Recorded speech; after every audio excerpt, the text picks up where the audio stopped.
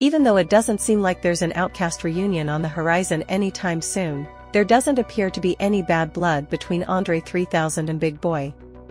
In fact, Andre recently revealed on Questlove's podcast Questlove Supreme that he accidentally shared a surprising hobby with his fellow former Outkast rapper that Big Boi has picked up.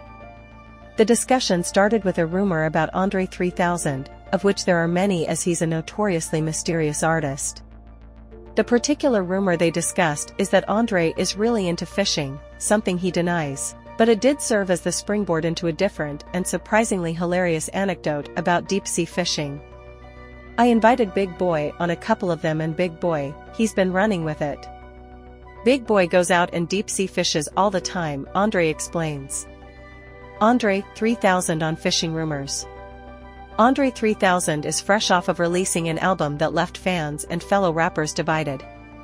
He dropped his debut album New Blue Sun last month after years of anticipation building up.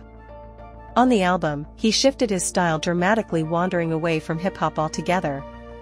Instead, the album is an ambient jazz project with long instrumental compositions that prominently feature Andre playing the flute. The album has prompted dozens of responses from Andre's contemporaries sharing their thoughts on the project. Artists like RZA, Lupe Fiasco, and Big Jip came to his defense, praising both the album itself and the bold artistic risk he took releasing it. Fans and critics were more divided on the project. Many fans who were anticipating a rap sound came away from New Blue Sun disappointed, even though Andre warned when he announced the project that there would be no bars.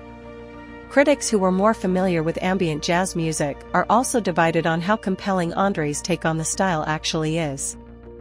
What do you think of Andre 3000 getting Big Boi into deep-sea fishing? Let us know in the comment section below.